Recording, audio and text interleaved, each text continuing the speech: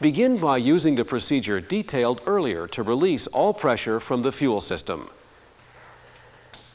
Once the system has been depressurized, disconnect the fuel feed line and fuel return line from the fuel rail.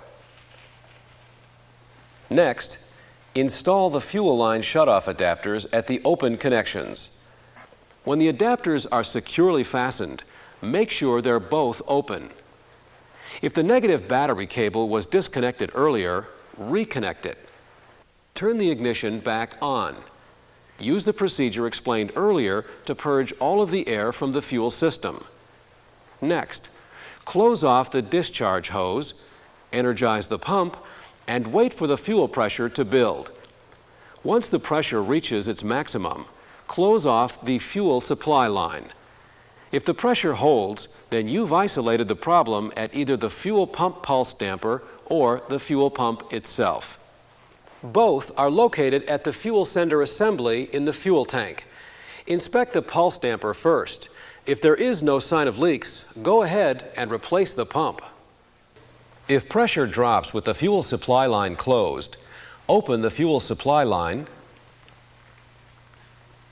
and again use the scan tool to pressurize the system.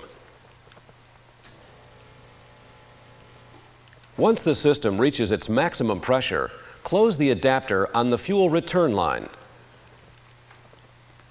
If the pressure holds, then the fuel pressure regulator is at fault, so go ahead and replace it. If the pressure drops with the return line adapter closed, then locate and replace any leaking fuel injectors. Your know-how reference manual explains how to check for leaking injectors. If the fuel pressure test indicates a low pressure reading from the outset, perform the fuel pressure relief procedure explained earlier. Disconnect the fuel return line from the fuel rail and install the fuel line shutoff adapter between the open connections. Once the shutoff adapter is installed, make certain the shutoff adapter is in the open position.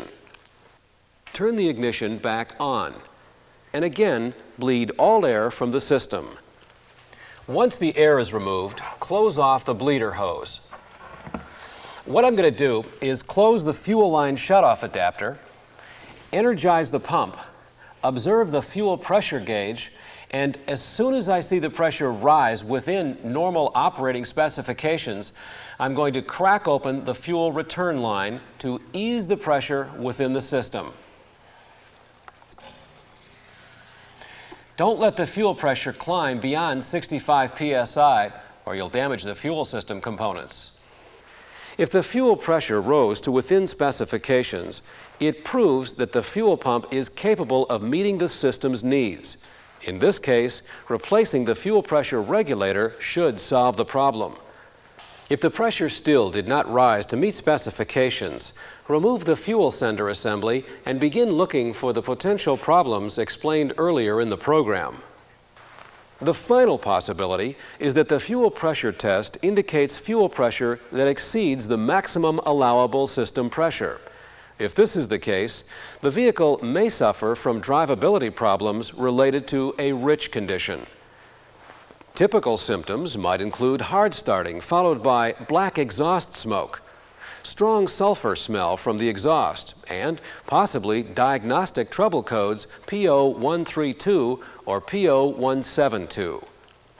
If the pressure is excessive, begin your diagnosis by performing the fuel system pressure relief procedure detailed earlier in this program. Once the fuel pressure is relieved, disconnect the fuel return line from the fuel rail and insert the open end of the flexible hose into an appropriate fuel container.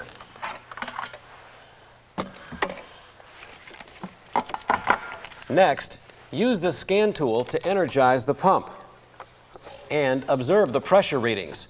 If the readings are now okay, it means there's a restriction somewhere in the fuel return line. If the readings are still above specifications, inspect the fuel rail outlet passage for a restriction. If the fuel rail outlet passage looks okay, remove the fuel pressure regulator and inspect its filter screen for a restriction. If the screen is clogged, simply remove and discard it. Its only purpose was to filter impurities left over from the assembly process. If the screen looks okay, install a new fuel pressure regulator. Oh, and one quick note before I leave you. A few months ago, you received Know-How 198, Driveability Concerns and Diagnosis. In there, I demonstrated how to do a ground credibility test. It's an important test, but I was hurrying and got careless and probed with a DVOM lead directly into the MetroPack connector of the throttle position sensor. This is wrong and damages the connector. When the Park Avenue I was working on set a TPS code and developed an erratic idle, I should have known right away of my mistake. So, let's review the procedure again. Begin by disconnecting the sensor. Then, select the appropriate adapter and connect it to the TPS MetroPack connector. Now, connect the red lead from the DVOM to the TPS ground terminal. It's the black wire on this sensor, but be sure to check the wiring diagram for the car and sensors you're working on.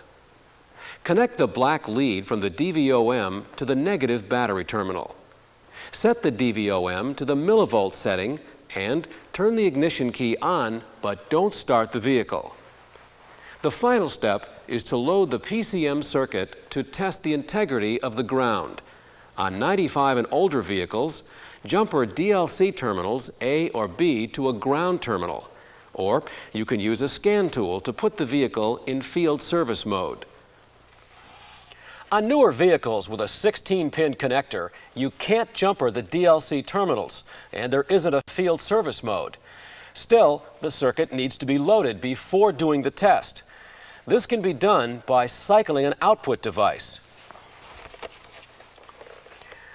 Something like the cooling fans using the Tech2. After turning the Tech2 on, enter FO for diagnostics, the vehicle year, and passenger car. FO for powertrain. Now the Tech2 asks for engine type. VIN K 3.8 liter V6. Car product line, C car. And whether the car has traction control. Yes. The application menu appears. Select F2 for special functions, FO for engine output control, and then FO again for fan relays.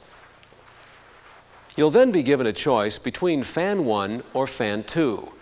Select either one, it doesn't matter. Now you can cycle the cooling fan on and off, effectively loading the PCM circuits. With the DVOM, you should see a reading of 50 millivolts or less. If the reading is above 50 millivolts, the most likely cause is a loose or damaged ground. Folks, we're sorry about the mistakes. We'll definitely try and keep them out of future programs. We hope this program has given you some helpful insights, and we look forward to hearing from you. We do our best to tailor each program to satisfy your requests, so definitely let us know what information you want us to explore. Thanks for watching, and we'll see you on the next Buick Know-How.